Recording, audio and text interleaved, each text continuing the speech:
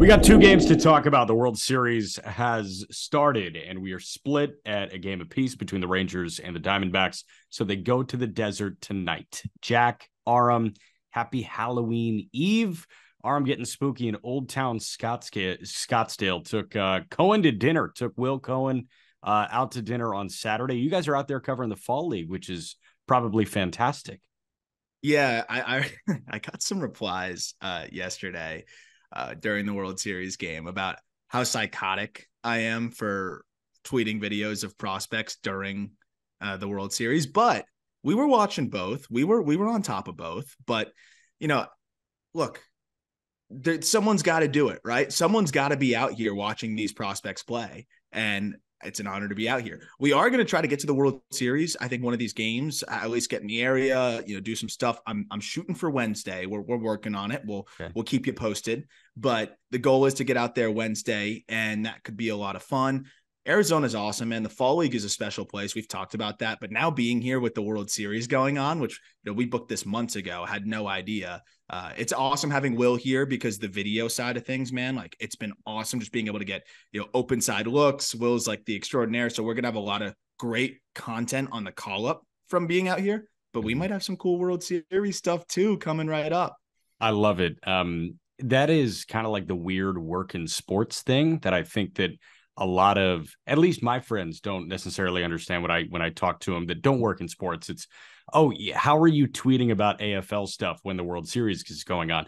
And I don't like the cliche office for the night because it's like overused by everybody, but Yeah, it is your office for the night. Like you were working at the Arizona Fall League that night. You weren't really on the clock for the World Series stuff. No. So, And I'm excited. Now I'm on the clock for the World Series stuff. yes. And, I went back just in case there were some things I missed. And there was definitely some like sequences and stuff that I missed that I'm excited to talk about. I tweeted out a Merrill Kelly sequence that was insane. Yeah. But, felt like I was tuned into the big stuff, went back, watched pretty much every single pitch, like quickly through it. And, oh man, I'm excited to talk about that ball game because that was, I think the score obviously doesn't indicate what it was, but I just think it went almost in no way that anybody could have possibly expected it to go. Yeah. And there's a very real scenario where, one small little difference, right? One pitch and the D-backs could be up 2-0 right now.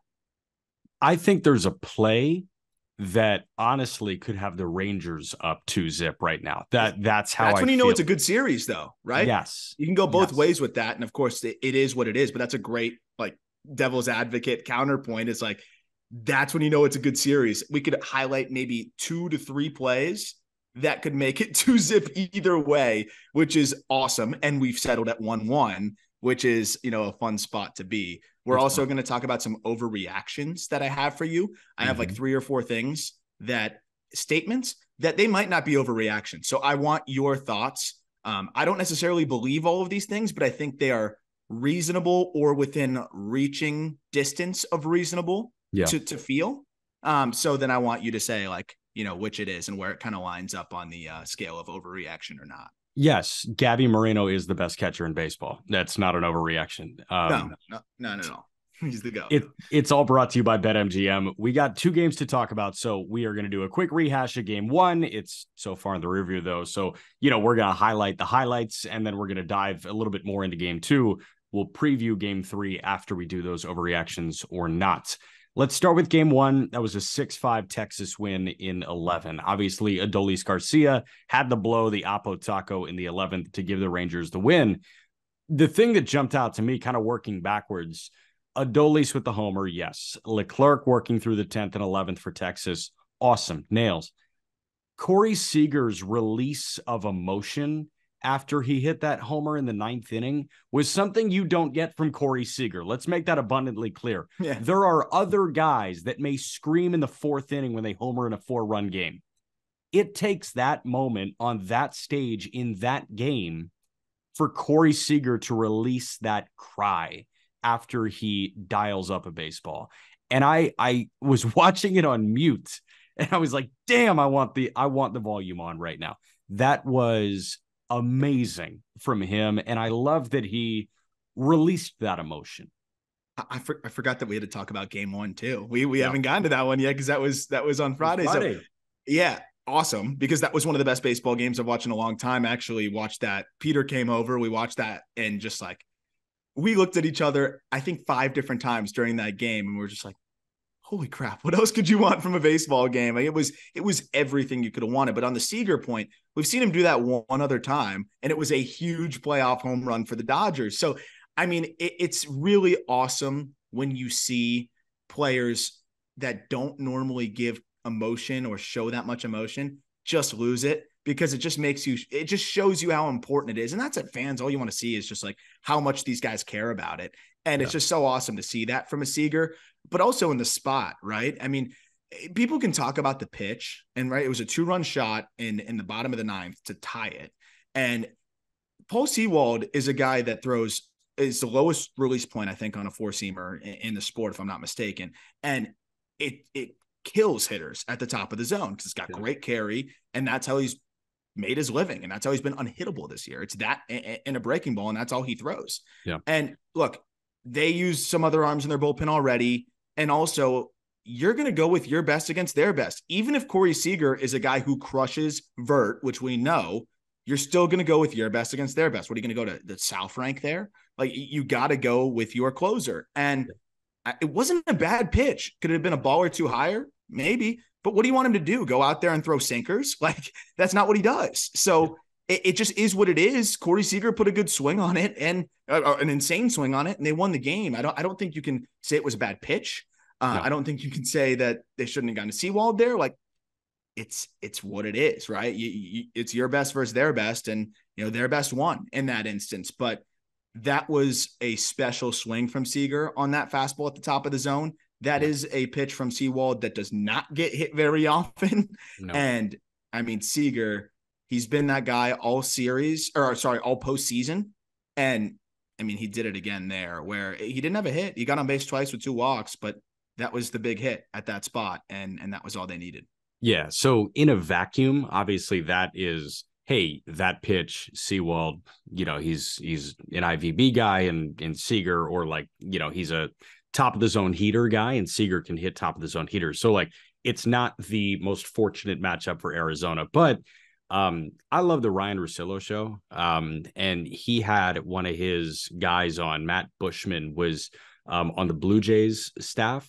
And I think this was the Friday episode. And Matt, said a cliche that I guess I hadn't thought about in a while. And he said, fans show up to see the best guys do the hard things. And that was like the best guy doing the hard thing. Oh, yes, it's a good matchup for Seager, but Paul Sewald was untouchable this fall. Like, Sewald has been so good in October. Absolutely go with the best guy, and Seager got the best of him.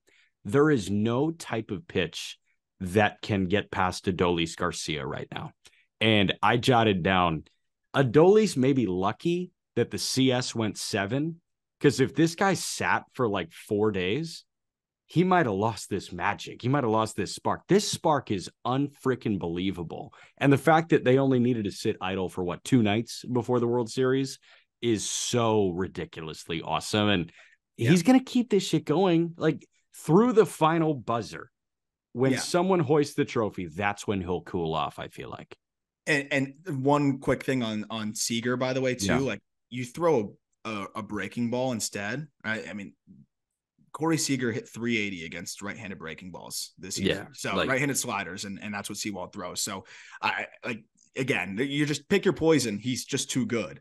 Adolis, same thing right now. Like, I think the thing with Adolis, though, is if you execute your game plan, you can maybe limit him a little bit. But the problem is right now, if you miss by a couple inches, if you leave one over the middle, most of the time guys just foul it off, or they hit it for a double or whatever. Any pitch that is just remotely in his wheelhouse, or just remotely a mistake, he's not just hitting it, he's hitting it a million feet for a home run, or just smashing it 110 miles an hour. So it's just amazing to see this guy not miss a mistake. And the thing with him too that stands out, I think that 0 for 4 against the Astros where he's 0 for 4 with 4 Ks and then he hits that huge home run, his confidence is unwavering at this point. And maybe it always has been that way, but we're really seeing it on this stage where like, it doesn't matter how poorly the game's going for him. He still knows he's locked in overall and he's going to get some good swings off at some point in the ball game. And that's why I feel really confident in him pretty much every single game. But after that one, he's pretty much been money every single time, right? There haven't even been that many like, oh, he's 0 for 3 with 3 Ks and then salvages it in the back end. That was really it. And since then, he's just continued to pile together hits. 3 hits on Friday, of course, that walk-off home run. And it just felt like, of course, he's going to hit a home run there. It almost felt so obvious that I was like, okay, no way. It's just like, he can't do it. And it was in another insane swing. To hit that ball the other way and have it get out that fast, he is so strong. But the way he's getting to the ball right now, too, and not to mention, he had got hit on the hand just before that. And that's the whole anomaly of Adolis that blows my mind, too. This guy had a patellar strain that we thought it was going to be a season-ending injury. Like, he was in a lot of pain there. It was a really awkward landing. He comes back off of that, probably a little rushed, finishes really strong, and does what he's doing. And then this was a microcosm of Adolis again, right? Gets hit right on the hand. I'm like, oh, shit, did he break his hand? Like, it looked ugly. He was in a lot of pain. It was a fastball, and then at bat later, goes deep, wins the game. Yeah. It took until game 1 of the World Series for him to draw his first postseason walk. Yeah. So it's not like he's scattering the hits around a bunch of walks, and that's why the OPS is this high. He's hitting 340 with a 390 OBP this postseason. It is all from hits, and it's pretty much all from homers. He's got 20 hits. He's got 1 double and 8 pumps. 8 pumps and 20 hits is ridiculous. But 1 double to go along with 8 homers.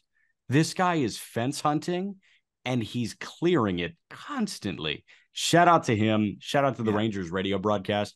After the walk-off, they said Adolis Garcia is made for these moments. And I'm like, yeah, you know what? Yeah, I think he is. A couple other takeaways. Yeah. No, I had one more thing that stood out to me that's crazy is he's played 14 postseason games now. He played 148 games in the regular season. So that gives us a perfect 162. And if you look at the 162 from the postseason and now the regular season, 47 home runs, 129 runs driven in. Yep.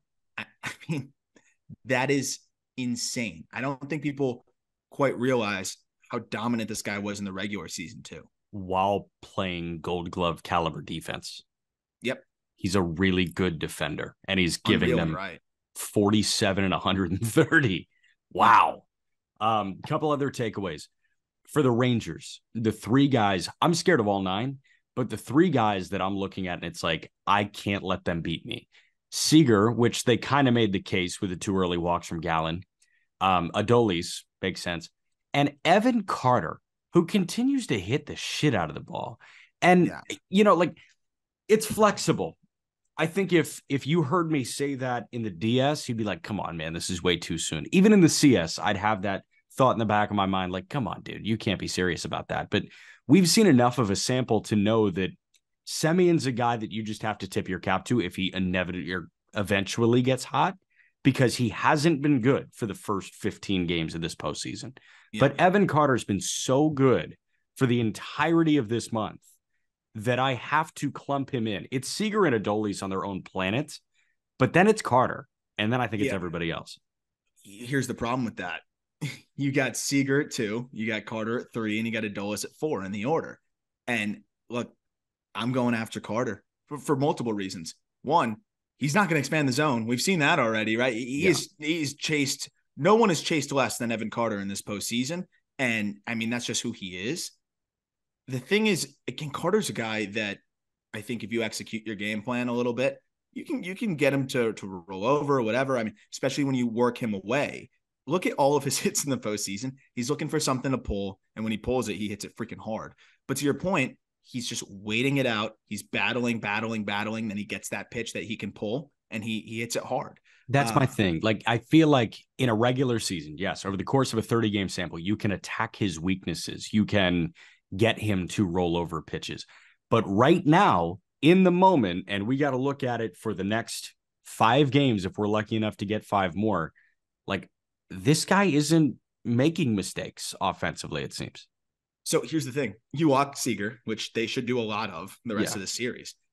Carter's up. Adolis looms on deck. And Mitch Garver, by the way, who, didn't do much in game one. He did walk twice, though, and then had the homer in game two. Waits on deck. And then you got, Heim, Nathaniel Lowe, Josh Young. But most importantly, you got Adolis there. Yeah. You're not putting on Carter. No, you don't want have two guys on for Adolis. You got to go after him. And that's where the lineup protection is so important. And that's why I think, of course, the bottom of the order, those guys hitting will definitely be a major factor. But if Marcus Semien gets going, man, this is terrorizing because you pretty much have no break. And in the front half, like if Semien's hitting, you're already on your heels and you're just entering the part of the lineup that we're talking about. How terrified you are of. Semien's a big X factor here. I think he can make it really hard on the D-backs if he starts hitting a little bit better. Yeah. Takeaway. I have two Diamondbacks takeaways on the game one, and then we'll jump to game two real quick. My first is bullpen trio that we've kind of propped up on a pedestal for Arizona has been Thompson, Ginkel, bullpen quartet, Thompson, Saalfrank, Ginkel, and Sewald. We've kind of forgotten about Joe Manaply, and Manaply's inning in game one was nails, and we have to clump Manaply in with Saalfrank. No, I think he's lapped Saalfrank now. It's just fluid, and I'm with you. Saalfrank was great, and I mean for what he's done as a rookie, what the hell? Yeah, not even a rookie. He's like he's like a rookie. He threw 26-year-old IU kid. Yeah, what the hell? 10 appearances at the end of the season. And, he lost it command-wise a little bit down the stretch, of the last few games. And, Mantiply, he was inconsistent during the year, battled some injuries, battled some other stuff. But I think with the way he looks right now, Mantiply's kind of jumped over him. But you bring up a great point. This is a huge development for them because you don't want your main lefty to be a rookie that, has not really been there, done that. And I know Mantiply is not the most experienced guy in the world either, but he's an all-star. He's been there. He's been around a little bit more, and he's I think got a little bit more going for him stuff wise when he's on. Mantiply being all-star Mantiply or something close to that, I think is huge for this bullpen because I'll be honest, when you saw it get to the latter innings, like when Miguel Castro came in, you knew it was over. I actually thought it might be over when Kyle Nelson came in. Yeah, I thought it was over when Kyle Nelson came in. I was like, okay, good night, Moon. Rangers up 1-0. I'm going to Saalfrank over those guys. So now Saalfrank kind of goes to that role, which is, okay, we're deep in a ball game. We got to go to somebody. I got way more confidence in him than, Kyle Nelson and Miguel Castro. To me, those guys are like worst case scenario. Yeah. Slade Ciccone. Did Ciccone make the World Series roster? He was on the CS roster. I think so, but I'm not positive. I'm not sure. Yes. That's like if things go, and hey, no indictment on Slade Ciccone, but in the situation, he is if things go so south so quick, that's probably the guy. And the fact that you can turn to 5 instead of 4 is great. Yeah, I think I'd rather go to Slade Ciccone. I'd rather go to Luis Frias. I think Miguel Castro is the last guy in this entire roster that I want to go to in any spot. I'd go to Frias. I'm cool with it. But it was also like, yeah, I mean, Castro, it was 97 on the corner that Adolis took deep. I know. It's something about it. Like the slider just didn't look good. Like it was easy takes. And I get it. I don't know. I just had no confidence in Castro. He wasn't very good during the season. And I mean, the stuff is just not what it used to be. Yeah. But on the other side, dude, John Gray out of the pen. Did you not sit there and think, wait, where has this guy been? I thought, wow, good for him. That's huge. And the Rangers, they signed, Walker brings it up a lot on the Monday shows. Like they signed 6 or 7 guys and they have their, 4 that they're rolling with right now in Montgomery, in Eovaldi, in Scherzer, 3 or 4. No, I mean, I guess Heaney and Dunning, but then you also have Martin Perez and John Gray. One of them needed to be good out of the bullpen. And Heaney got flat out beat by Corbin Carroll in game 2. And that was one of my game 2 takeaways. Dunning was really solid in his, get out of a jam work. Yeah. Perez, like my shoulders are a little tense. But John Gray in game one, he relaxes me when we see him in this 3-game stretch in Arizona. Yeah, that I think is a big development for them, Yeah. because this is a dude that we have only seen one other occasion in the postseason, right? I'm pretty sure it was garbage time in that Astros series, if I Yeah. remember correctly. Yeah. I mean, he went 1 2/3, 1 hit, no walks, 4 punchies. Yeah. I mean, this guy has good stuff. We know that, right? It's been like, okay, how is he going to work as a starter? Can he turn lineups over a couple times? All those things. But out of the pen, just throwing fuzz, I think, and this is where Bochy's awesome, because he's just got that feel, right? And he's just been there and understands, like, hey, this guy might have it right now. I'm really interested to see how Bochy handles Gray moving forward. Is it just like these random spots where, you used other guys that you already had a head on the totem pole? Maybe. But I wonder if John Gray's kind of jumped a couple spots here in terms of earning some trust from Bochy, because that was an impressive performance in a really tough spot for a guy that has barely thrown this entire postseason. I was really impressed by that. Yeah, I was really impressed too. And that's a new level, especially when we have that Rangers bullpen conversation. I didn't factor John Gray into that bullpen conversation. It was Spores, Chapman, Leclerc. You like it? Yeah, I like it. Everybody else? Houston, we have a problem. Now, if you add Gray to it, it's okay. Like, that guy can give you 2. I hope that's not him moving forward, because he was paid to be a starting pitcher, and I think he can be good as a starting pitcher. But situationally, you always need one of those guys that's willing to swallow their pride and give them bullpen innings in the postseason. And for Texas to have that guy is awesome. Especially if we have, I think the series, we're going to get more extra inning games, I think, potentially, at least one more. And, with the no runner on second rule in the postseason, which is great. Obviously, we want to see, we don't want anything to undermine these games. I love it in the regular season. Yeah. You might have a 16, 17 inning game.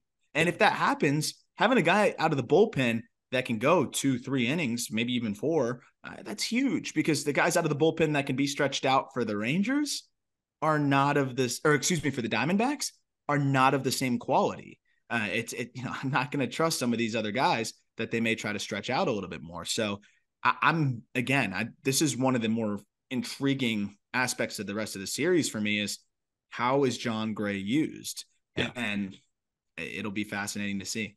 So this version of extra innings ball, like, it's, obviously it's even more high stress than regular season extra innings, but relatively speaking, like, there's less at stake, I guess, unless it's a gopher ball. There's less at stake on a pitch by pitch basis when there's no automatic place runner at second base.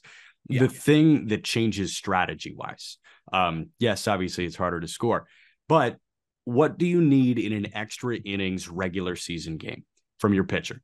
You need whiffs. Yeah. Whiffs require more pitches. Whiffs require chase. Whiffs require better stuff. What do you need in an extra innings game in the postseason? You need a clean inning. And you've got guys like Merrill Kelly that can do that with 3 ground balls. Hell, he struck out like 8. So that's a moot point. I can't wait to talk about that. Yeah, it's going to be crazy. But it's just a different ask in the postseason when you have a clean inning, as opposed to guy at second, I need you to miss bats. Last game, one takeaway was Corbin Carroll's just a freak game changer, man. Like, scoring on that ground ball to first base, making every single fucking thing happen. This guy is, I'm floored by how comfortable he and Evan Carter look. But Carroll, with Seager on the field, with Adolis on the field, Corbin Carroll is in the conversation for who's the best player on the field right now, which is crazy.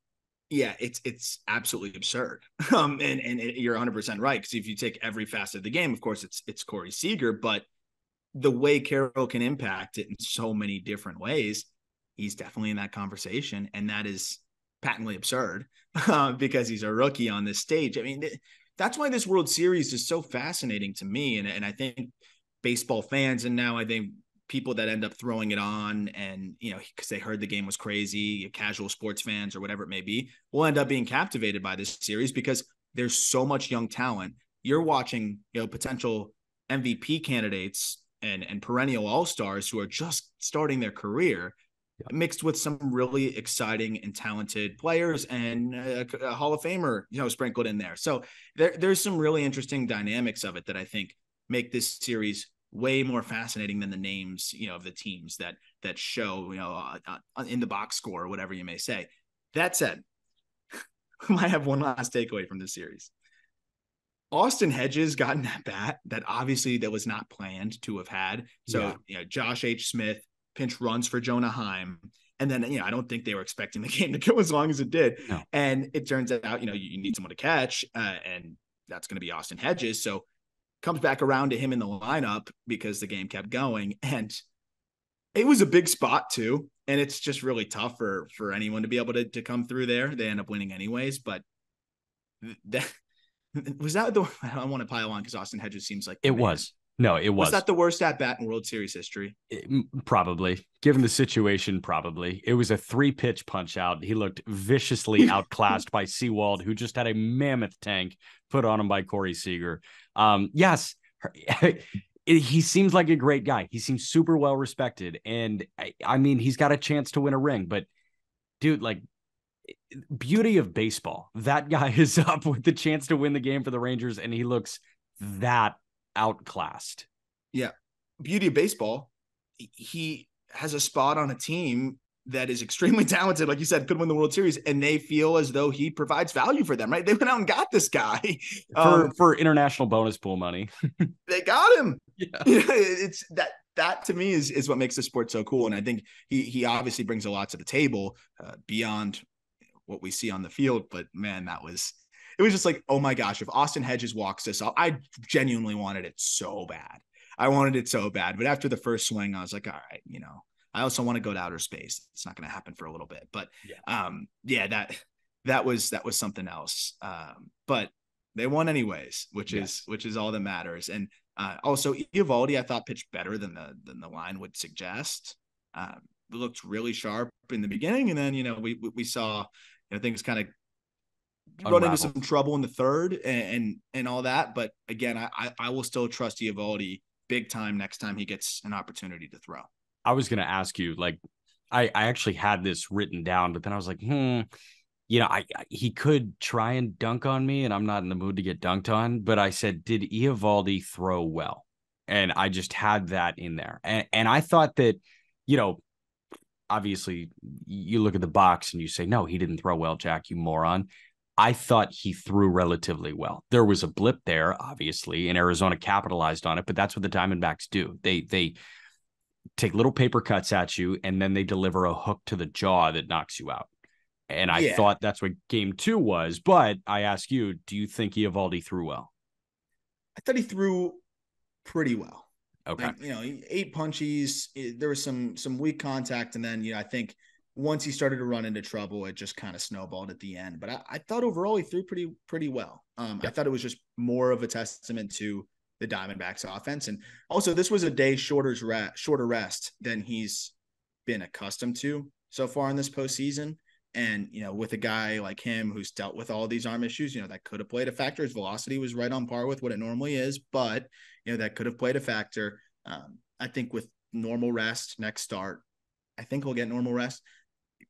I still have plenty of confidence in him, and I'd give him the ball without much fear at all. Yeah. Game 2 went Arizona's way convincingly late. It was a tight game until the floodgates opened offensively. I want to save Merrill Kelly till the end. I just have a couple of takeaways before we get to Merrill Kelly that I want to dive into. An 18-game hitting streak for Ketel Marte is the longest in postseason history. Adolis has been amazing. Corey Seager's been amazing. Corbin Carroll's been a game changer. But Ketel Marte has been inevitable this month. And he is the reason the Diamondbacks are in the World Series. He's going to be a huge reason why the Diamondbacks win the World Series if they do. And it's kind of cool that he's got a piece of history attached to him now. It really is amazing. And it's cool that it ties back to years ago. And then he's just doing what he's doing insanely well now. And, I thought this would be where we saw it end. He starts, what was it, 0 for 4? And then gets this big hit here. And, I mean, it was still a ball game when he came through there. It wasn't like he just like poked a single through when it was 9-1 to extend the hitting streak. It was 4-1, top of the eighth, 3-run lead. I'm not feeling safe against the Texas Rangers. 2 outs, bases loaded. And he's on the other side of the plate. You know, he's much better from the left side. He's flipped around to the right side, and he comes through with a big single there to kind of break it open. And that's just been what Ketel Marte has been for this team at the top of the order, you know, all postseason and really all season long. But yeah, I think it's kind of lost in the shuffle because his performances haven't been as flashy as, you know, Adolis. And that's just the nature of Ketel's game. But he's gotten some crazy swings off in this postseason. I mean, getting to crazy tough pitches. His field of hits pretty impressive, but the speed, the power, he is so dynamic. Like the word dynamic gets used a lot. I use it, you know, probably fairly often, but Ketel Marte is almost the epitome of what a dynamic player looks like. For sure. I think maybe best version of Chris Taylor is like the best example of that because he can do everything defensively and he provides a ton of value offensively, but Marte is right there. But this was a 2-1 game through the sixth. And the Diamondbacks got 2 in the seventh, 3 in the eighth, 2 in the ninth. I wrote down, this is the best version of Arizona's offense. It's, you know, much like the paper cuts, it's jab, jab, jab, and then the floodgates open. And they started to tear down, like just by sheer wear and tear, the Rangers through the front 6 innings. And then the seventh, you saw it start to come to fruition. And then it really piled on in the eighth and ninth. Gabby Moreno's homer, there's something about the barrel tip to that screaming liner to left center that like is aesthetically beautiful. He's special. His hands work just unbelievably well. And you remember from the top 100 days when we were talking about him as a prospect with the Jays, that was, I think, the only 70 hit tool that we had on our top 100 list because again, it's just freaky how quick and short he is to the ball. But also, as we've been pounding on the table to tell people, is there's power in there too. He's short and quick, but there's power in there, which is just an enviable blend that you can have. And on top of that, just looks so comfortable. The takes are easy. Like this guy fully figured it out in the second half of the season, and it's just rolled into the postseason. And not to mention how good he's been on the defensive side of things. And he's one of the best in the game at limiting, you know, stolen bases as well. Was the best, you know, per attempt. It's just so fun watching him barrel baseballs, and it's been really awesome to see him, you know, perform on this stage. And he kind of broke the floodgates, as you said, kind of just started things for them. Because I think maybe the most remarkable thing here, and I know that you look at the Rangers pitching in this ball game, Jack, it's Montgomery, Heaney, Dunning, Stratton, Perez. Those guys don't scream strikeouts, but in today's game, to play an entire ball game and only strike out 2 times as a team in the postseason. And again, Montgomery, like I know he doesn't rack up K's like with the best one, but he gets plenty of swing. He can get 6. He can get 7 in 6 innings of work. He got 0 in 6 innings of work. And he was fine though. He got outs. He hung in there, and then finally they got to him. But I think the most amazing thing about this game was that they only struck out twice. And that part of it is so hard to do in today's game. So when do you think they build the Tommy Pham statue? I mean, dude, if he faced lefties only, you know, for his entire career, he probably would have a statue. Some seeing eye hits, and then he smacked 111 right back up the box. I mean, 4 for 4. Cool. Again, anytime there's a lefty in the lineup, I feel real good about Tommy Pham in the 5 spot, or lefty on the mound, on the hill. Yeah. But there's other times where I feel real weird about Tommy Pham in the 4 or 5 spot. But when there's a lefty on the bump, feel great. Yeah. Arizona was 6 for 14 with runners in scoring position. 6 for 14 is good. Like really good. But the number that I want you to remember is 14. They had 14 at-bats with runners in scoring position. 7 of their 9 runs came with 2 outs. How many at-bats with runners in scoring position did the Texas Rangers have in game 2, Arm? Oh, I mean, with the way Kelly threw, trying to think of if anything happened later in the game. I'm going to say none. Arizona had 14 at-bats with runners in scoring position. Texas had 1. They were 0 for 1. They left 4 men on. They had no shot offensively against freaking Merrill Kelly. 7 innings, 3 hits, 1 run, 9 Ks, and no walks. His only blip was a solo shot to Mitch Garver. I think the play that separates Texas being up 2-0 and the series being tied 1-1 followed right after Garver. And let's dive into that play before we actually just throw flowers at Merrill Kelly. There was a ball that was bouncing down the first base line that hit the front of the bag, and Gold Glove level defender Christian Walker at first base spears it on a bare hand to make the play. Off the heels of a solo shot from Garver, if that tough luck single turns into a single or a double, I think that's when things can turn on a dime. But the fact that Walker made that play, that had to relax Kelly to a level that he may have not felt in the regular season. I thought that was the play of the game from Christian Walker. That's such a good point. And I don't think people realize, I honestly it didn't really register with me that was the subsequent play, because I think you're 100% right. You have all this momentum as a pitcher. You're rolling. Solo shot, you can snap back in when you have a lead, especially, and again, just keep going. But yeah, that seeing eye single after a solo shot, that can really slow you down. And I mean, that the amazing thing, and this is another reason why baseball is a great sport. Christian Walker hasn't hit at all. No. It's been really tough to watch, and I feel for him. And this guy has been laser focused, locked in at first base, making huge plays left and right. I mean, it has been remarkable. And to your point, we'll never be able to quantify that, right? You can't see any win probability shift that ESPN or whatever gives you off of that singular play cannot capture the emotional aspect of it, the momentum aspect of it. There's so much more at hand here. I'm with you. I think that was one of the biggest moments and could end up being, and when we look back, one of the biggest moments of this World Series, and definitely was a key moment in that game. Aside from that, it was kind of all Merrill Kelly. This guy unlocked a level that we didn't see pre-KBO, post-KBO. Kelly's been good. Kelly is a blink and you're in the 7th inning type of pitcher.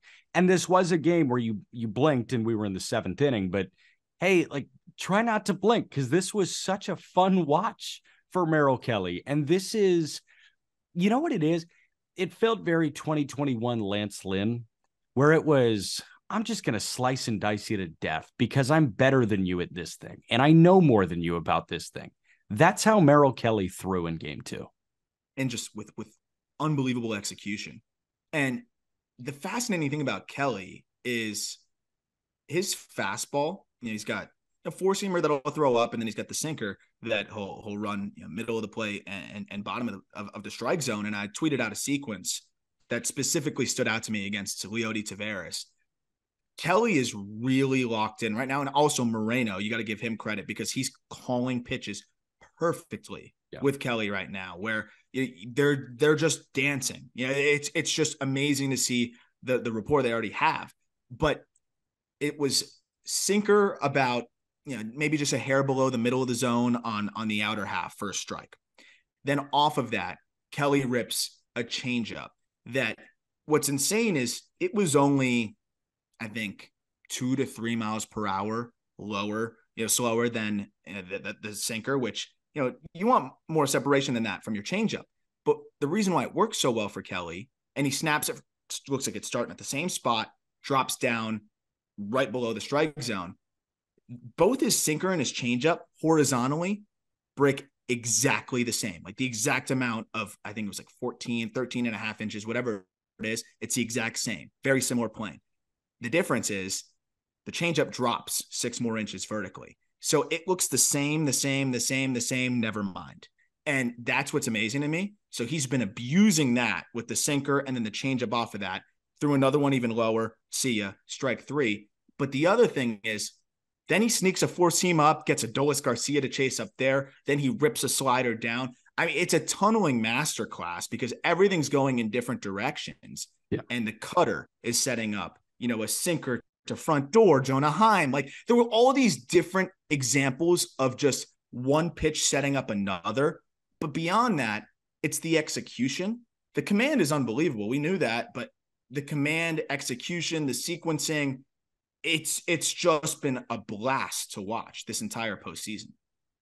Do you know like where he tends to sit on like stuff plus categories? Like stuff plus is always kind of a tough one for me because it is trying to encapsulate an entire arsenal when looking at pitch data in a vacuum. And it's hard to account for tunneling and things that, Kelly does so well because, to the high, it feels like stuff plus may be in like the 70s or 80s, but execution plus feels like it's near 200 for a guy like that. I don't know. I don't look at stuff plus much. I don't either. Give it a little bit more love because, a lot of people I respect in this industry, like definitely look at it and pay attention to it. But it's for me, I just watch that. I look at the pitch shapes, see how it works, and then see the swings that he's getting, through these sequences. And it's good stuff, right? It's just one of those things that it's hard to really pinpoint exactly how stuff plus is going to be able to, accommodate or recognize the way that every pitch out of his hand looks the same, the way that, the way that he located a backdoor cutter sets up, this sinker that just dives right down from that. There's just so many different things that he did throughout that start that really stood out to me. I'm like, yeah, I don't know if that's going to show up in the stuff plus always. There was the one sequence to Jonah Heim that was really impressive to me where he freezes him on a cutter for a called strike. And think about it. So he's a lefty, right? So you're going to have in this at bat, he's a lefty. You're going to have a cutter breaking towards you. And he takes that first strike. He's like, okay, I'm calibrating and thinking about that. He's thinking about something breaking towards him or, maybe a change up working away from him. Off of that, next pitch with 2 strikes, he goes with a sinker that starts inside and runs right back over the inside corner, freezes Heim. Heim doesn't even wait for the strike 3 call. He just turns around and walks to the dugout. Yeah. The way he's setting things up was just so satisfying and so fun to watch. But that was another sequence I just absolutely loved. You have the cutter coming towards you, and then you have a sinker starting at you that runs back over the inside part of the plate. Yeah. I mean, he was just executing to perfection. We are going to hop into the overreaction or not and preview in a moment, but I'm kind of in on this stuff plus thing because on Fangraphs, there were 44 qualified starters this year. Merrill Kelly out of 44 was 38th in stuff plus. He was 8th in location plus. Okay. So location plus, good. Stuff plus, also good. And Merrill Kelly, it checks out. It confirms my thoughts. If something confirms my thoughts, it's good. Regardless of outlet, if it furthers my agenda, I think something is really then solid. We love it. Well, yes. And here's the thing, dude.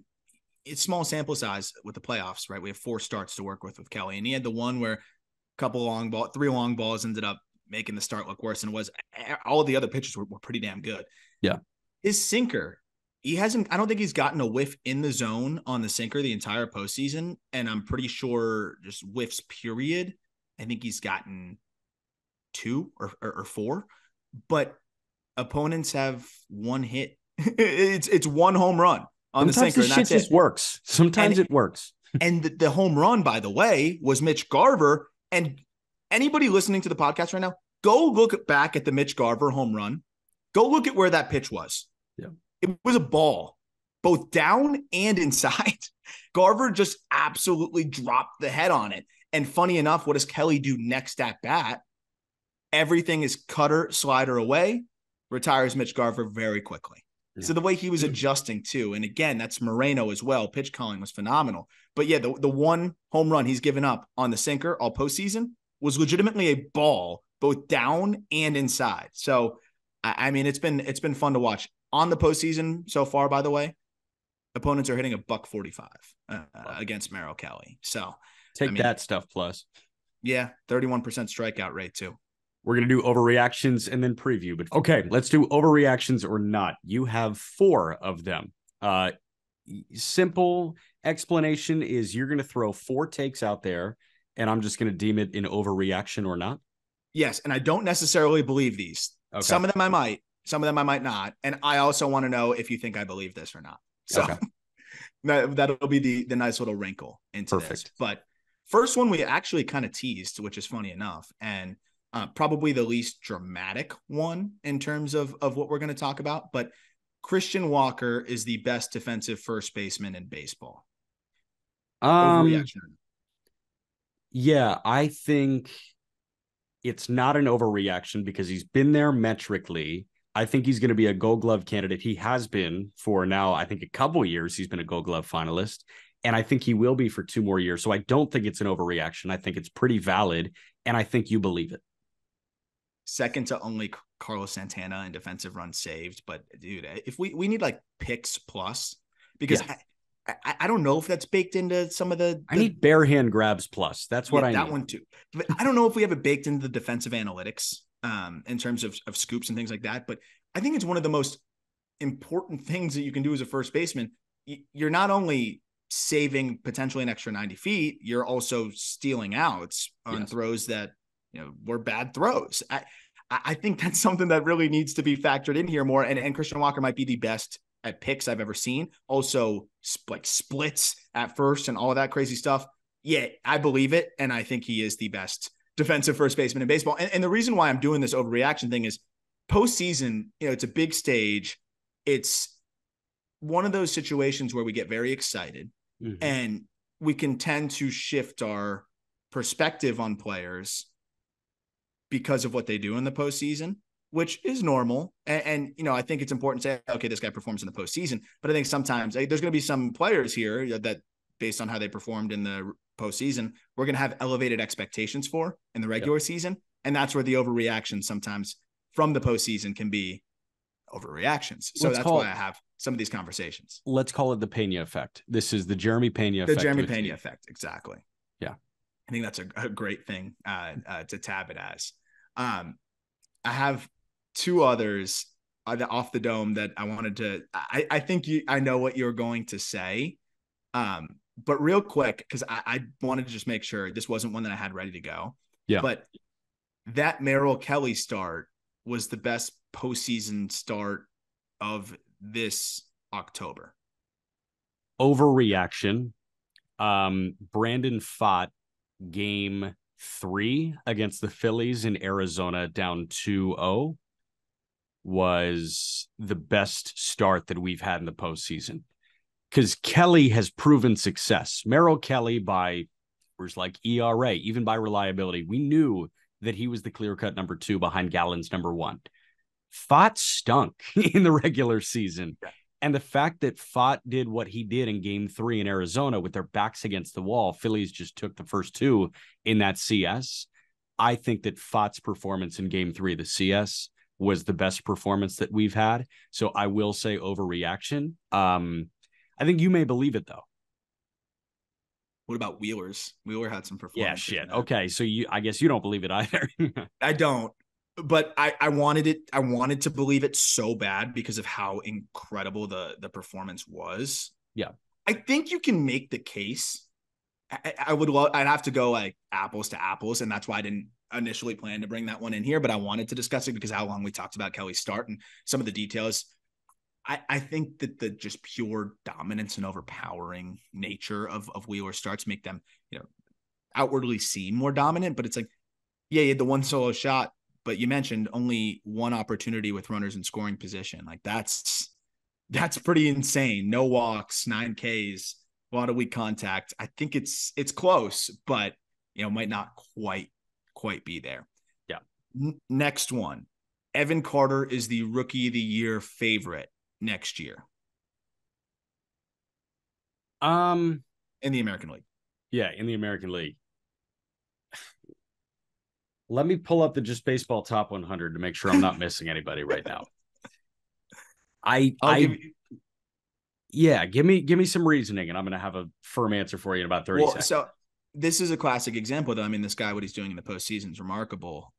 He was a top 10 prospect still for us. So it's not like he wouldn't be one of the favorites, but clear-cut American League favorite is, that's an interesting situation to be in because there's some guys that I think are a little bit more like just explosive. I think fill up the stat sheet a little bit more over 162. Yeah. But again, you have an Evan Carter here who's just like unflappable. He doesn't get affected by the moment. He is gaining unbelievable experience here and gaining an unbelievable amount of confidence. So based on that, I think he's probably going to be the most popular, or one of the most popular bets. And we'll see what the odds are from BetMGM when that time comes around. Yeah. But I'm just thinking about it from pure production standpoint over 162. Should he be the favorite? I don't know, because there's a mental side of being a rookie and there's the just pure ability side of being a rookie. So I don't think you believe it. And I am going to say overreaction because I just took a glance. It's still live at justbaseball.com, just baseball's top 100 prospects. And I realized, oh shit, yeah, Junior Caminero gets a full season in the big league. So Caminero should be the odds-on favorite for Rookie of the Year. But there are some other guys that jump out to me too. I think Jason Dominguez across a full season, he could do some of the counting numbers that Carter can't do. Like Dominguez can steal 50 bases next year. Yeah. Carter can't. Carter can steal 20. Dominguez can steal 50. Carter can hit 30. So can the Martian. So it's, I think that there are enough guys that can put together gaudy numbers before I think Carter puts together gaudy numbers. Another guy to sneaky watch out for, if Kobe Mayo figures out a way to sneak into the Orioles lineup, that guy can go bombs away for 162. Oh, yeah. I love that you said that because he's going to hit like seventh and get a lot to hit and hit bombs. And we're going to get the who the hell is Kobe Mayo from so many people. When he has 30 home runs potentially. Yeah. Yeah. Absolutely. Just know. We knew. He's special. Go check out that interview on the call up. I love that dude. He's a great guy and really, really smart hitter. Next one. Geraldo Perdomo is an above average big league shortstop moving forward. Overreaction. You don't believe it. Perdomo has been huge in huge spots for Arizona, but there's a reason he's hitting ninth for a team that was the last team in. Like record-wise, was the worst wild card team we had this year. Perdomo was an all-star, but so was Orlando Arcia. Like the best shortstops in the National League were just kind of not really a thing this year. I think Perdomo's a really good defender. I think Perdomo can supply power in spurts, but we really didn't see much pop this year from Geraldo Perdomo. So much of his value offensively needs to come from batting average. And I think that there's too much that can go wrong to consider Perdomo an everyday shortstop option. Yeah, I've always been a skeptic since he was a prospect. Yeah. And I mean, I've been really impressed with what he's doing in the postseason.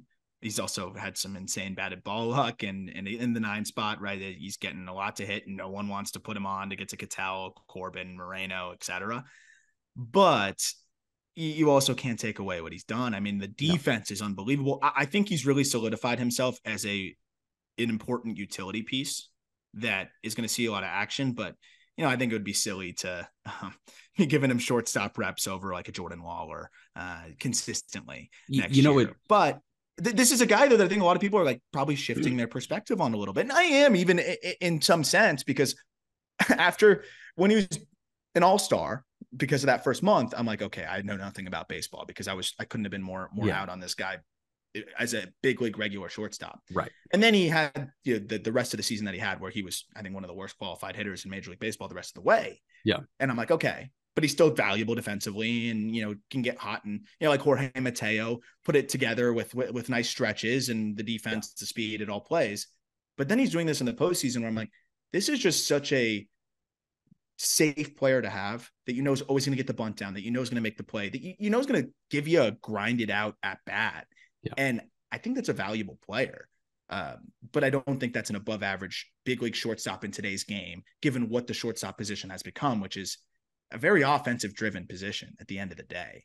And there's a reason why Jeremy Pena is not a top 50. He was probably not a top 15 shortstop in the, I have to list them all out in front of me. He's definitely not a top 10. Yeah. And that's a guy who picks it with the best of them. But and I'm taking Pena over Perdomo 8 days a week.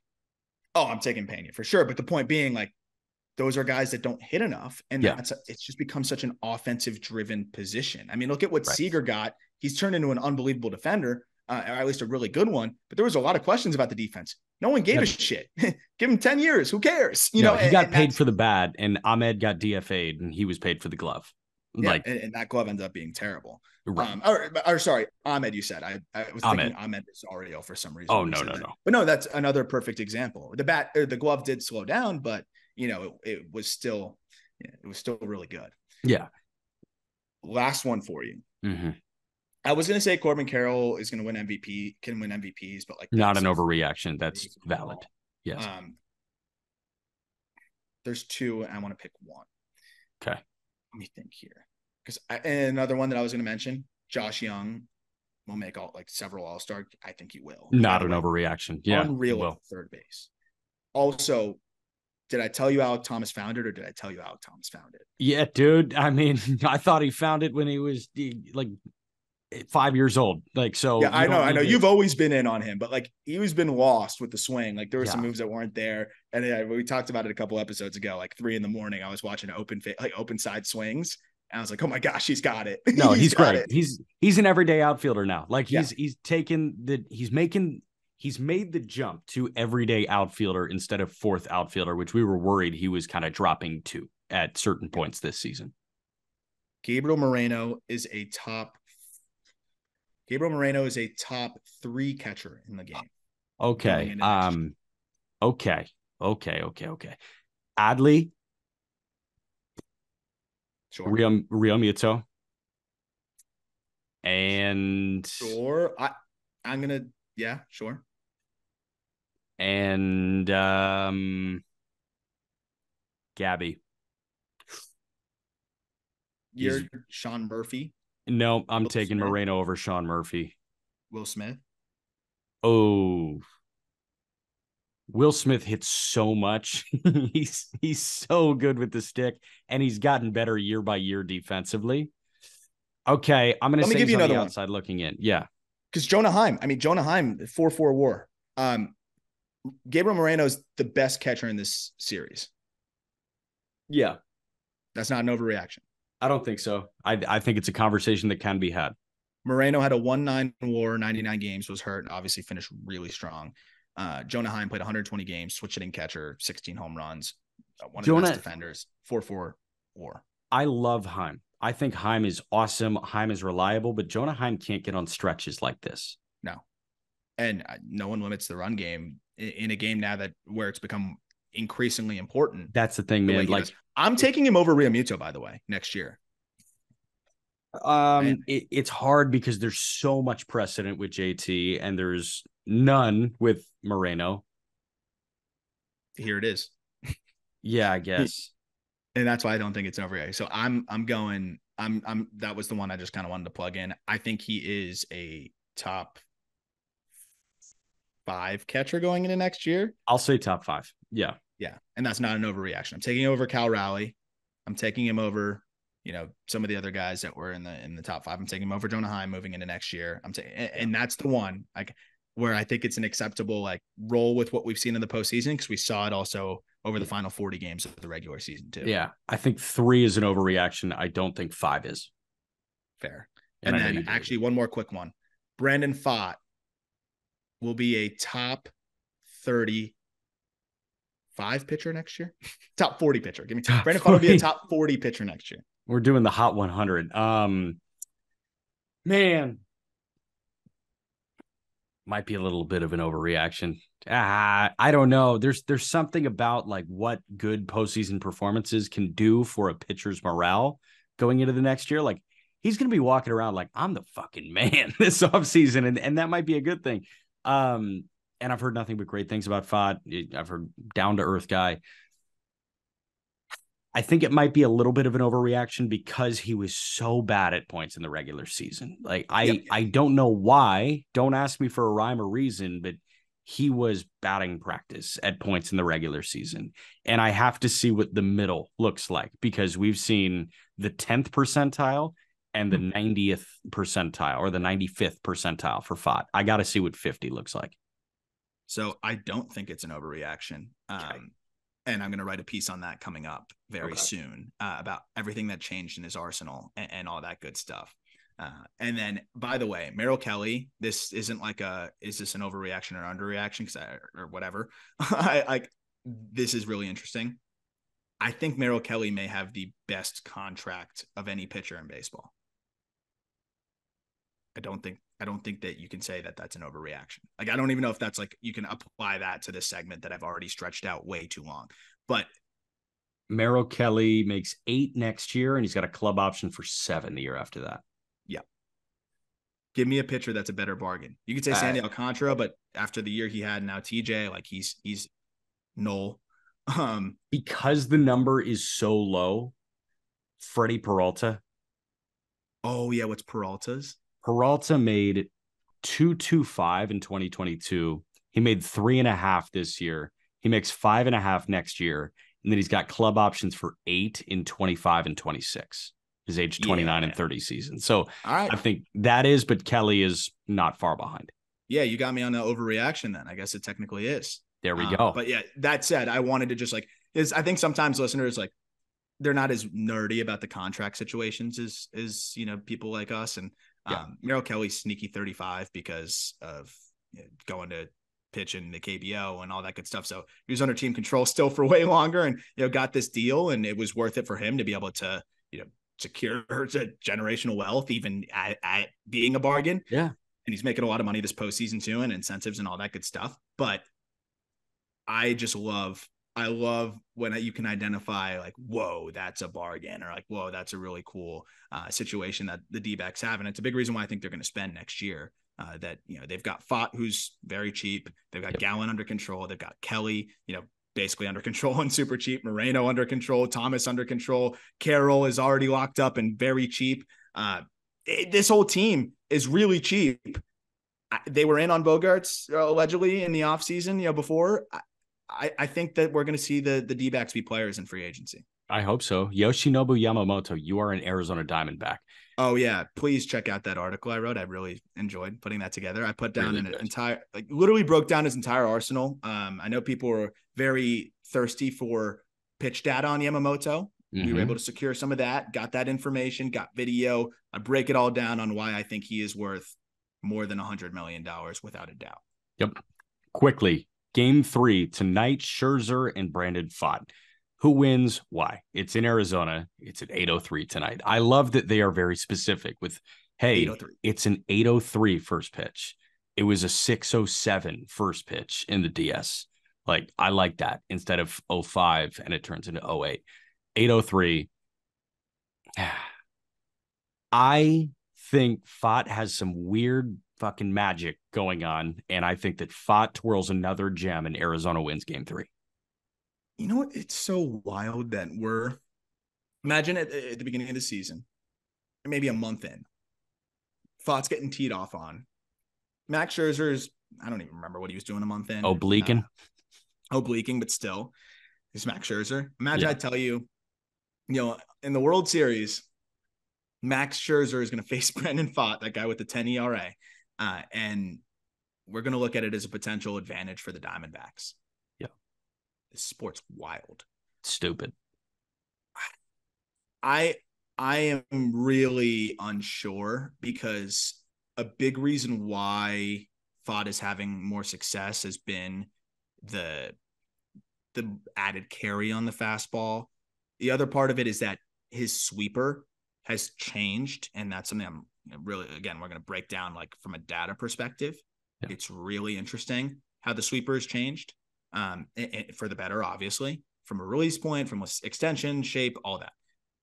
But the Rangers hit ride. We saw that big time with that Javier matchup. And the Rangers, as one of our editors, Leo Morgenstern, laid out, it didn't end up working out that well in certain spots, but they crushed sliders. So it's interesting. It's a tough matchup for Pfaadt. He's been magical. But on the other side, how much do you trust Max Scherzer?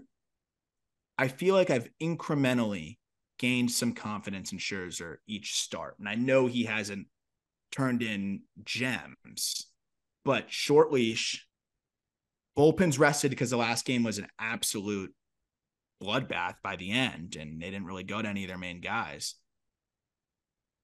I don't know. I don't know. How do you think Scherzer throws? I think is the big question. I think it's a really short leash, I'd say, especially because Gray and Martin Perez went game one. I don't think Bochy wants to turn to Martin Perez. If No. the score gives him an opportunity to do so, he will. But I think you can have some confidence in Gray, especially he gave him what, 3 innings? When? No, he Game gave one? him a inning and 2/3. Inning and 2/3. Okay. So, yeah, I think that Scherzer doesn't make it out of the fifth. I think he gets into the fifth. I'll call it 4 1/3 for Scherzer. And then it's up to the bullpen to piece it together. And I don't think Chapman's come in the game yet. Has Spores thrown? Did Spores throw in game one? I don't think Spores threw in game one. Am I forgetting something? Spores and Chapman. Spores and Spores Chapman. didn't throw. Yeah, so they've got Spores available. Chapman. Leclerc threw 2 innings, but he only threw 26 pitches and didn't throw in game two. That's 2 days rest. Yeah, I think you've Gray's got available. Yeah, you've got a bullpen that is all systems go. I All think that systems Scherzer go. throws 4, gets into trouble in the that. fifth, and he's lifted. If that, I mean, I think they're going to handle it very similarly to how we saw it handled in his last outing. And he was kind of surprised to come out, but that's what they did. I'm going to go Rangers in this one. And I know I've been gassing up Fott, and I think he still turns into a decent start, but I do think that they ultimately get to him. And the difference is, they're probably not going to let Fott turn the lineup over a second time, so for them to see him a third time, I just imagine that they're still going to be somewhat short with the leash. Yeah. And I don't love if it turns into a bullpen game. I know that the D-backs have, some of their guys rested as well, relatively speaking, but Ginkel threw 28 pitches in game one. Like, that was a grind for Ginkel. Mm-hmm. You had 22 from Seawald too. I know they got a couple days to rest, but Ginkel's been used a lot. And it's still, even with a couple days to rest, 30 pitches almost. And they were high effort, high stress pitches. Yeah. I think it's a bullpen battle, after the fourth or fifth. And I think the Rangers can kind of outlast them in that capacity. Yep. We will find out tonight. Aram, thank you, man. Enjoy Scottsdale. Go out on a Sunday night. No, thanks. What is Tyson Bagent doing tonight? Tyson Bagent, my Bears quarterback. I don't know what he's doing tonight. Oh, I don't know, but I took the Bears plus whatever. So I hope they're doing all right. I saw it was 9.5. I'm a little worried, but we shall see. Yeah.